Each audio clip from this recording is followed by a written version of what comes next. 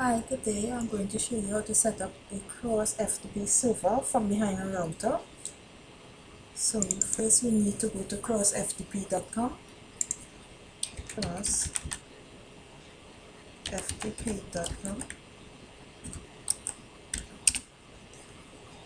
and we select the cross FTP server and start cross FTP server. Save.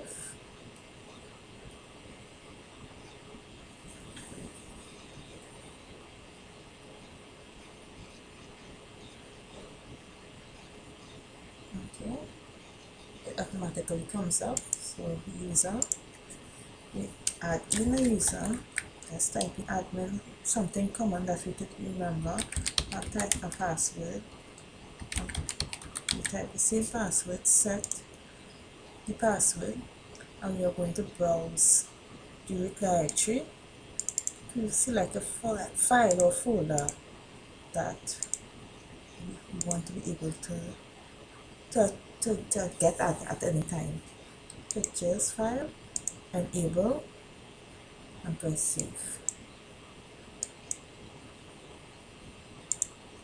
And now we have to port forward from our router, and to get our router number, our router IP address, command prompt, ipconfig,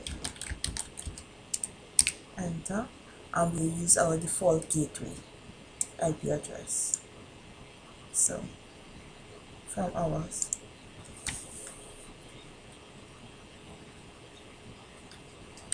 let's enter our IP address for our default gateway. Press enter. My router has an username and password on it, so not everyone router does. Let's type in that.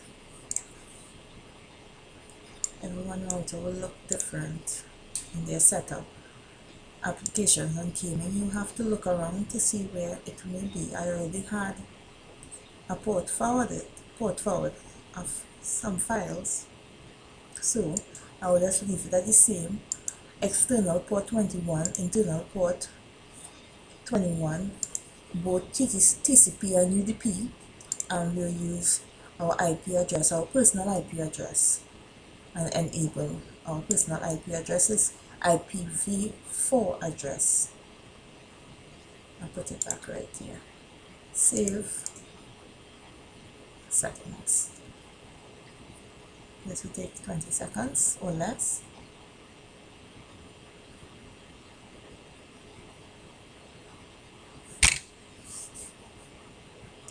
And in order for us to see our files or to get at our files from outside of our router, we need to know our IP, our public IP address, and we can get that.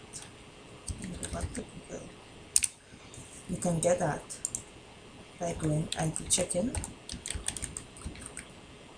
enter, what's my IP address, and this is your public IP address, and all you do is type it in FTP //190.213.169.167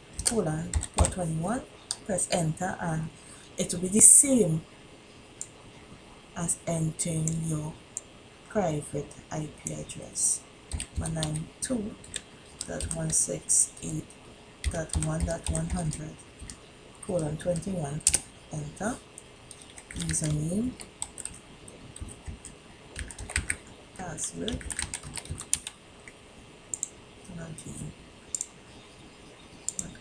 and the only thing that changes is your private to public IP address once you are accessing your files from outside of your personal network or your router.